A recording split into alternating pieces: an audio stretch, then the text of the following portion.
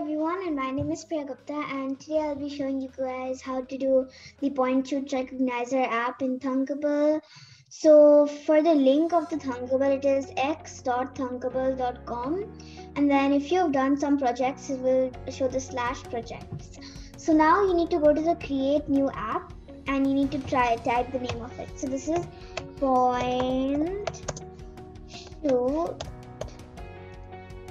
recognizer. So now we are done with doing the name. Now let's start with doing the coding and everything to make the real app. So now we need to you will only have one screen. You need to take the background color for whatever you want. I'm gonna take this light color. Then you need to we're done with this part. Now we will add the components. So first we will have button label, not button label, just label, button, and then image component from here. And last but not least, we are right now doing the visible component. So yeah, and we will finally have label component, which is already there. So we have label, then image, and then the button. So first for the label, it should be so let the label stay for now, so then you can see what you're doing. So we will take a black, like a really dark color, like black, and then the size could be 20, the font size 20, and the bottom margin should be 10 probably. And we are done with this one. And if you want, you can even do the text align to the center, so then it's at the middle. And yeah, so now we need to do the image component.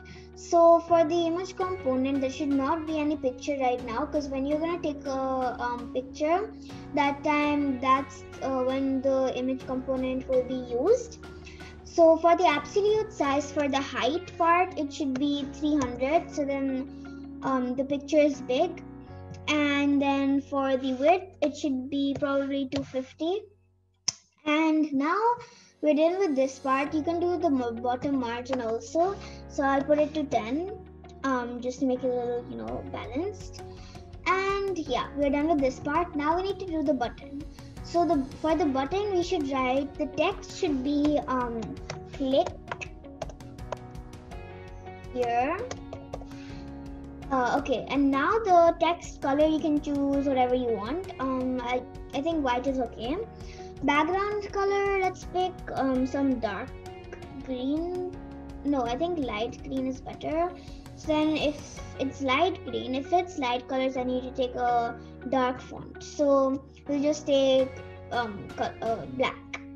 Now we're done with that part. Now we don't need to set any margin because there is no other component underneath that component. So we are just gonna write the radius 10 probably. The font is bold, and the button should be raised. And now you need to get the invisible component. So if you scroll down, or you can even type if you want, but I'm just gonna scroll down and get it. So you need to get, for the invisible components, you need to get image recognizer. If you put it on this part where it shows like the phone, then it will come at the bottom, so you don't need to do anything else. So yeah, we need the image recognizer, and also we need the camera, and finally we need text to speech block, and we're just gonna, that's also an invisible component. So we have 3 invisible components. So default language, I'll keep English. Now we go to the camera part.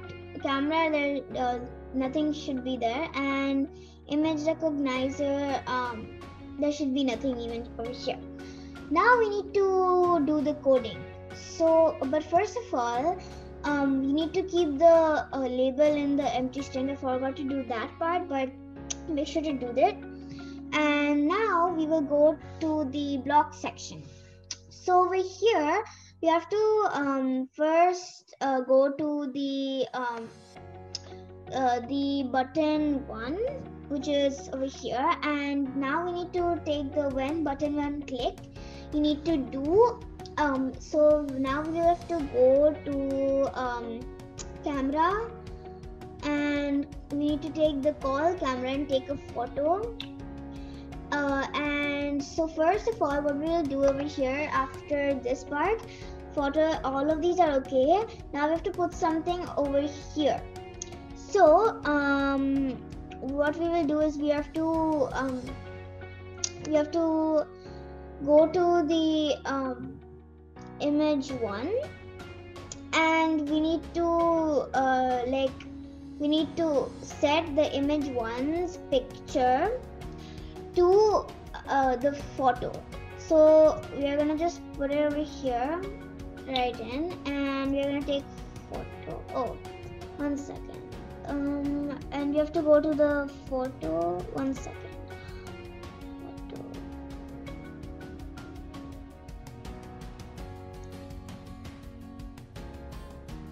Okay, where did the option go? 1 second.